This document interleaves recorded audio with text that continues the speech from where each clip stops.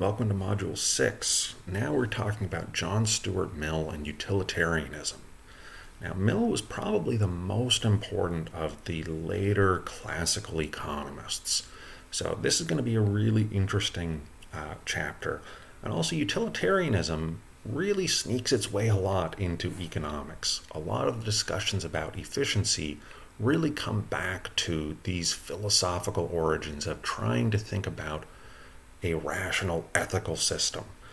And again, this is sort of an interesting historical context. So this is the mid 1800s as the Industrial Revolution is really starting to take off, and you're moving very, very far from the old agrarian societies where things had basically not changed in thousands of years, and so there wasn't really much need for new ideas. Mill is a very fascinating thinker. I hope that you enjoyed learning about him as much as I have. And as usual, feel free to ask questions, reach out if you need help, and I will talk to you in the future.